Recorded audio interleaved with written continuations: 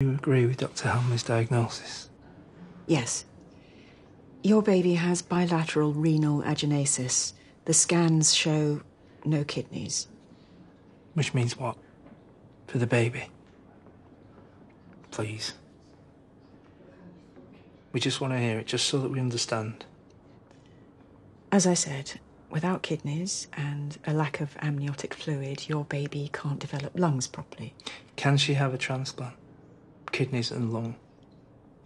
If she's carried to term, she won't survive long enough for that to be an option. Is there any way of helping the baby live long enough to transplant? Not for her condition, no, I'm so sorry. Are there any possible treatments? Is there any possible way that that baby can live once it's born?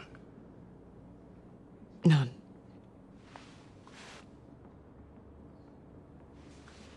So what's our next option? What should we do? Do we wait? Do we stop the pregnancy? What?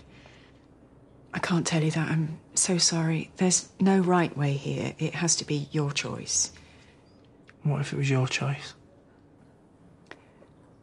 I consider what it means for the baby and mother if the pregnancy continues. Which is what?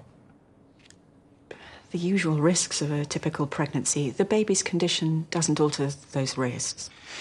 If we avoided all those risks, if we didn't continue with the pregnancy, would we be robbing that child of any sort of life? At best, if she makes it to term, she will survive a matter of hours at most. Chas? I'm listening, Paddy.